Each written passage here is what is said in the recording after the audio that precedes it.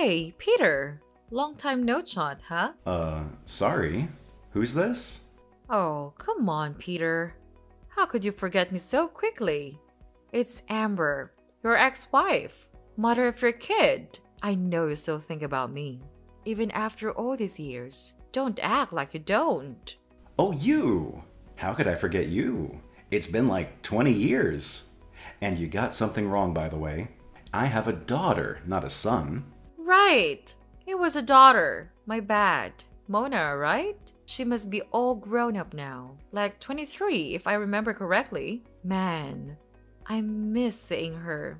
Looks like you've abandoned so many kids that you've lost count of their ages and genders. Don't make fun of me, Peter. Why shouldn't I?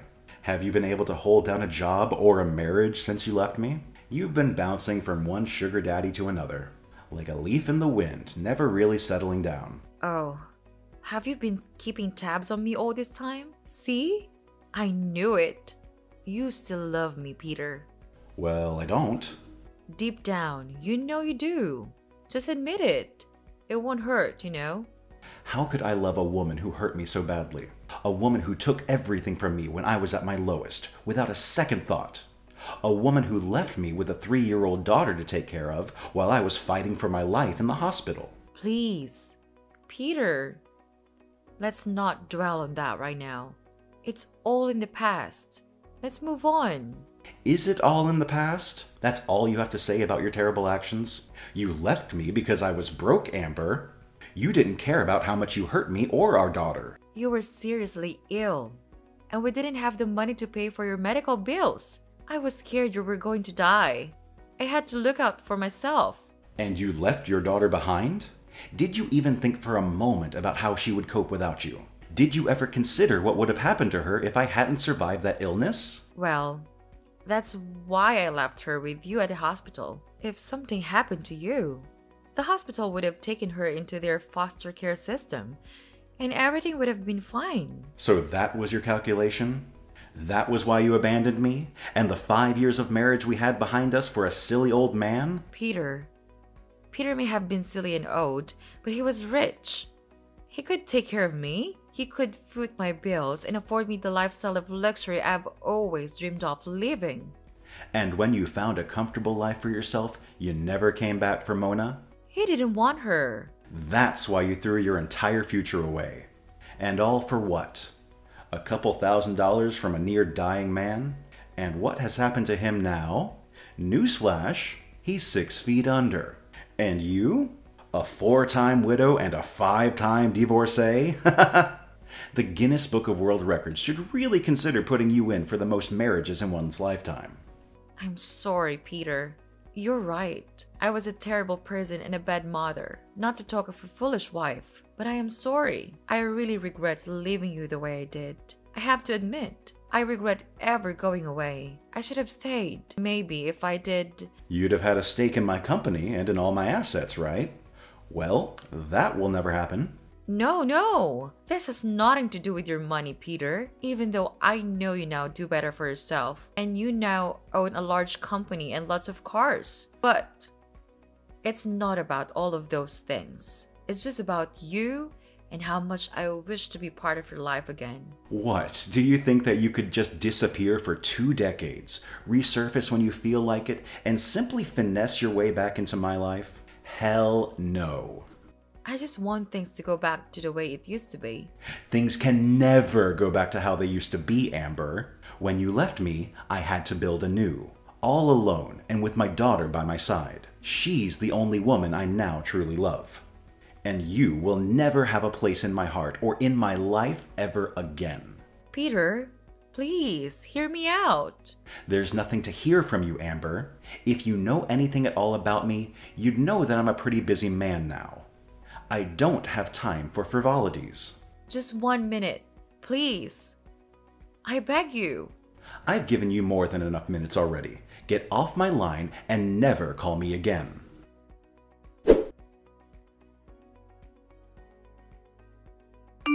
She did what?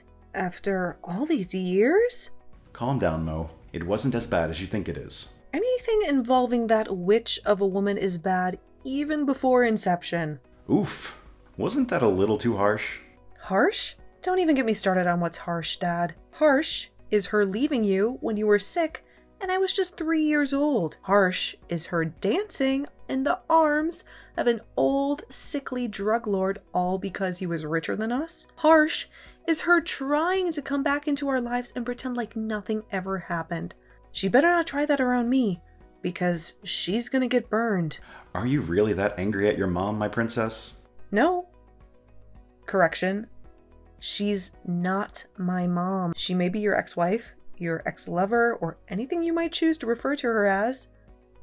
But she is Amber to me. Amber, the Wicked Witch. I understand how this may make you angry and spark up a lot of negative emotions. But let's be a bit more logical about this matter right now. How so? Amber was once my wife, Mona. She is also your mother. And that gives her a right of reportable, if not anything else. I really don't want to hear anything that woman wants to say to me or to you, Dad. People change. Mona, remember that. Though she did the wrong thing by leaving us when she did, I honestly feel a strong remorse for everything. Amber was the daughter of one of the biggest oil moguls in the state. I knew she had expensive taste when I met her, one that could even get violent at times. But I ignored everything and took her home anyway. Blinded by love at the time, she decided to follow a young broke man like myself, hoping all will get well soon. But it never did. She got disowned by her parents, and for the 5 years of our marriage, I made her suffer. Don't tell me you're feeling guilty for all that happened, Dad. We all have a part to play in every event that occurs in the process of our existence. We just have to figure out a way to solve the problems that challenge us. Ugh, please, Dad. I'm really not in the mood for your parables and words of wisdom. I just need you to block that woman's number this instant. You have a big contract to secure in 2 days' time. You should be preparing and not considering anything that evil woman said to you. She's bad luck. You're right. Duh. I'm always right, aren't I? I guess I have a confession to make, though. Oh, really? Tell me. I need you to promise you won't get upset. I promise. I never really got over your mom. What? Amber really hurt me, and there's no debating that. But in 20 years, I've been unable to waive the feeling that I pushed her to a life of promiscuity. Don't get it twisted.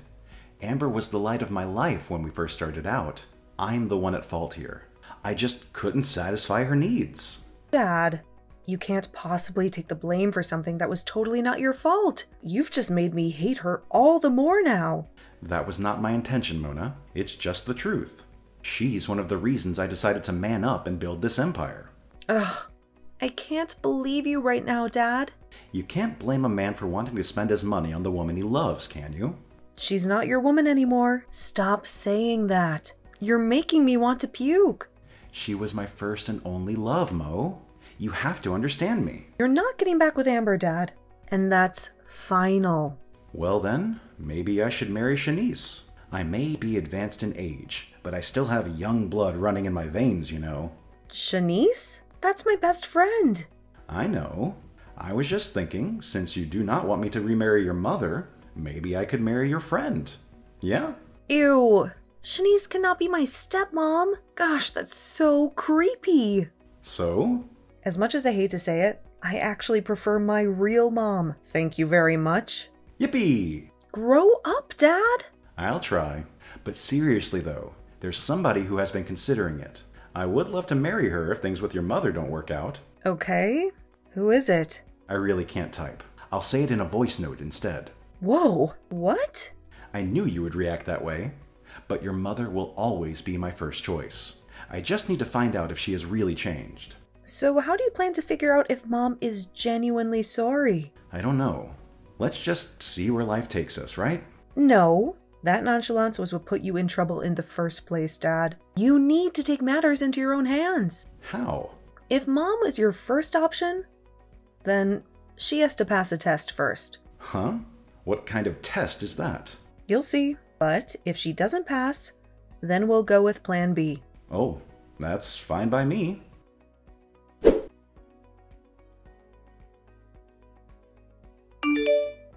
Hello, Mona? How are you doing? Who is this, please?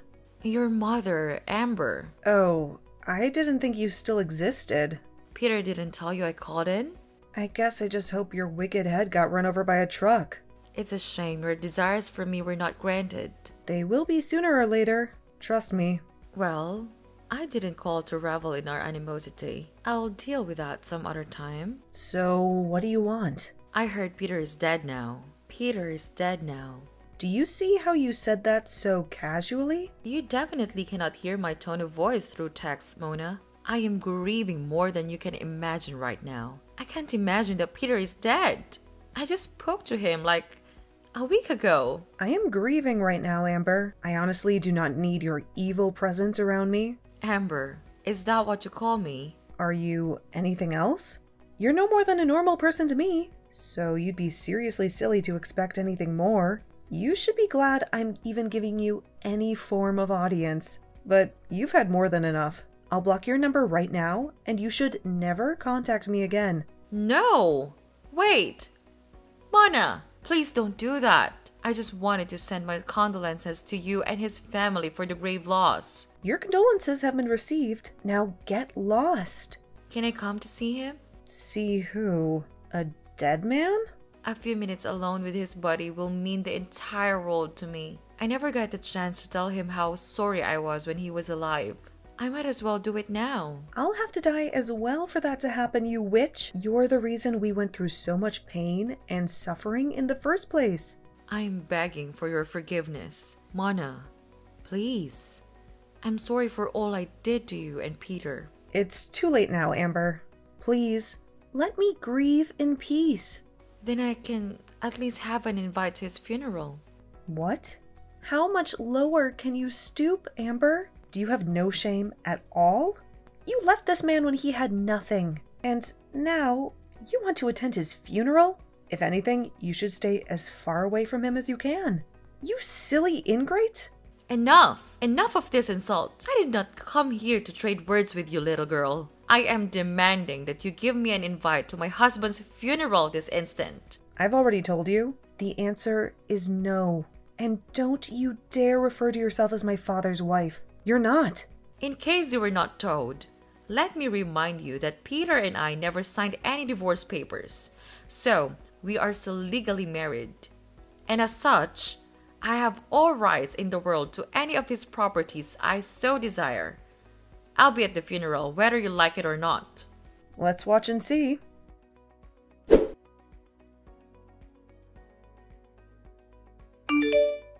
Hi, Mona. I'm outside the venue now. Wow. This has to be the most organized funeral I've ever seen. Everything looks so expensive. Real though? Are you that desperate, Amber? You didn't even get an invite. What are you doing here? I just want to take back what's rightfully mine. I have the right to be at my husband's burial ceremony. I don't want you here.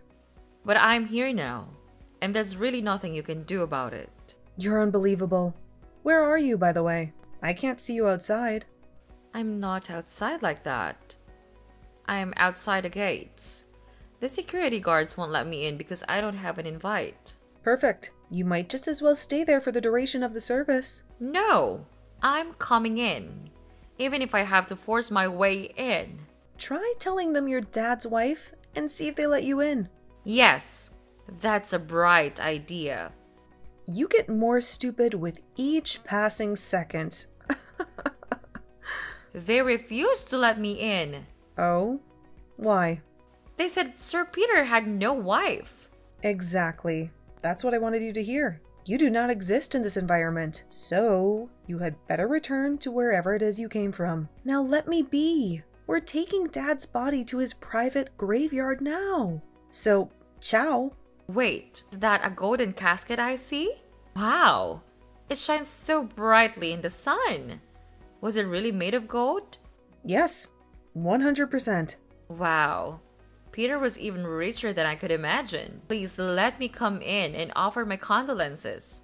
I've told you time and again, your condolences are really not needed here. I've sent bouncers to kick you out of the premises. You can't do that, Mona. I'm your mother. Oops, already did.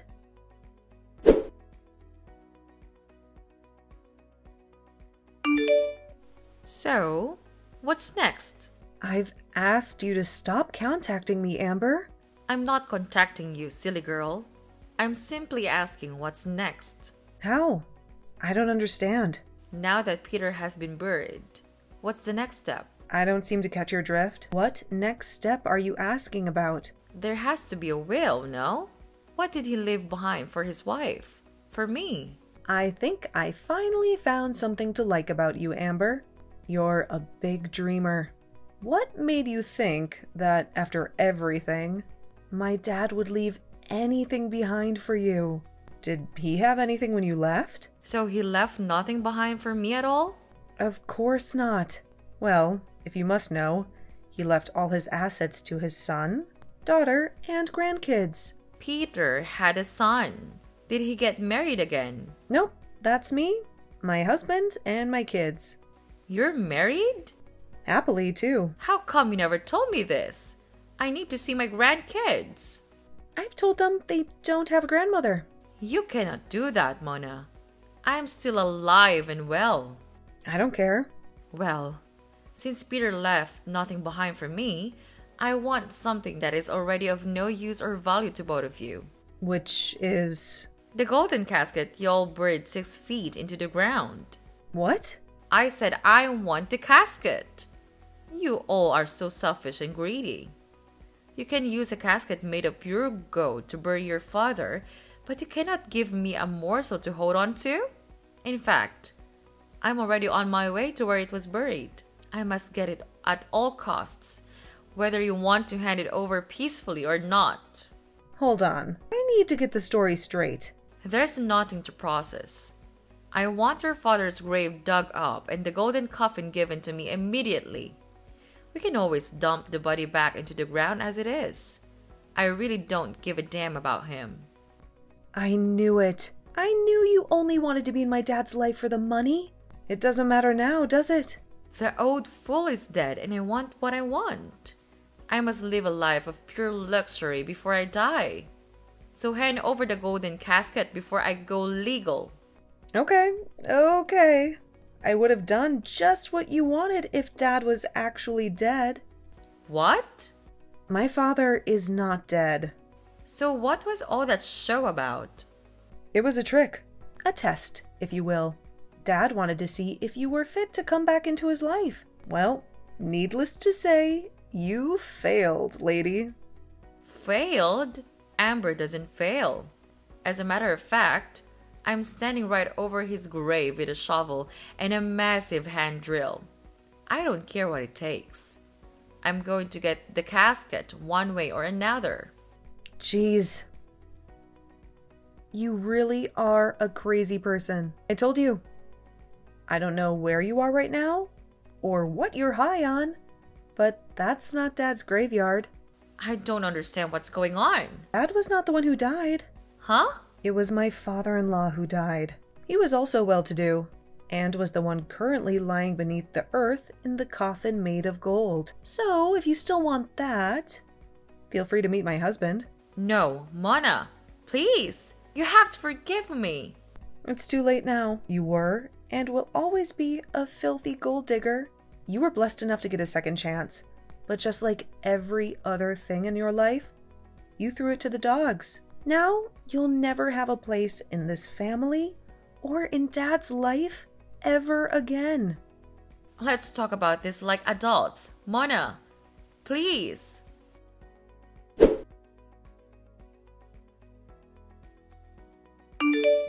So Mona was right. Oh, it's not what you think, Peter. How is it not what I thought when I saw all the texts and everything you sent to Mona? She warned me. She told me you hadn't changed one bit. She told me old dogs cannot learn new tricks, but I didn't listen. And to think, I actually wanted to give you a second chance after 20 years and 4 other marriages on your part? I should have known better. I'm really sorry, Peter. I promise things are not how they seem. I'm just shocked that you haven't learned your lesson after all these years. You need to stop acting like I'm the villain here. I didn't just ruin your life. You ruined mine too. It was your fault that my father disowned me in the first place. I was living large, Peter. You took everything away from me and gave me nothing in return. You would have had everything and more if you were just a little patient with me. By now, you would have been the queen of my world. You would have been in charge of all that I own. It's a shame you're still the same person. The same greedy and impatient person who only wants her own gratification and nothing else. I just needed some money to get by, Peter. It doesn't mean I don't love you anymore. But you were happy when you heard I was dead. Then you went after my supposed golden casket. Oh, Peter. I don't want to have this conversation anymore. You don't deserve a second of my time. I don't ever want to see you around my life, my house, or my kids again. Try me, and you'll face the music. That reminds me. I need to see my grandkids, Peter. I do not care if we're together anymore or not. Those children have nothing against me. You forfeited your rights as their grandma the day you abandoned their mother. There's really no need to say much about this. You have no right to see my kids or grandkids.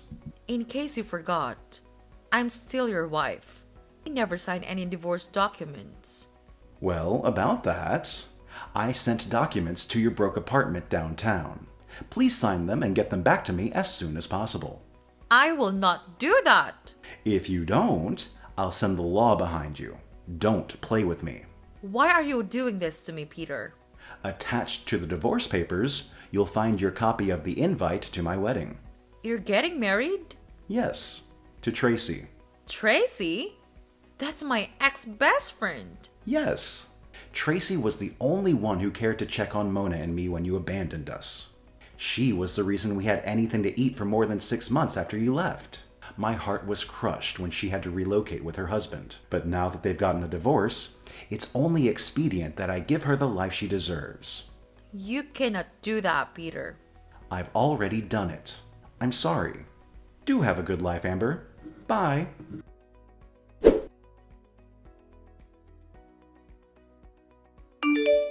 Driven by her insatiable greed, Amber finds herself isolated and rejected by both Peter and Mona. Despite her relentless attempts to regain her place in their lives, she ultimately realized that her manipulative and self-serving ways have caused irreversible damage. She was left to contemplate the emptiness of her material pursuits and the cost of her actions. Meanwhile, Peter, having successfully faked his death to test Amber's intentions, found closure in knowing that he had made the right decision to move on. His new life with Tracy brought him happiness and stability, as well as a chance to strengthen the bond he had with his daughter, Mona. Peter remained committed to providing for Mona and his grandchildren, focusing on the love and family he had found in Tracy. But while things seemed as though they had turned for the better, Mona still harbored resentment towards her mother. However, she learned valuable lessons about surrounding herself with those who genuinely cared for her. She embraced her role as a mother and wife and continued to thrive in her own family, breaking the cycle of dysfunction that nearly marred her childhood.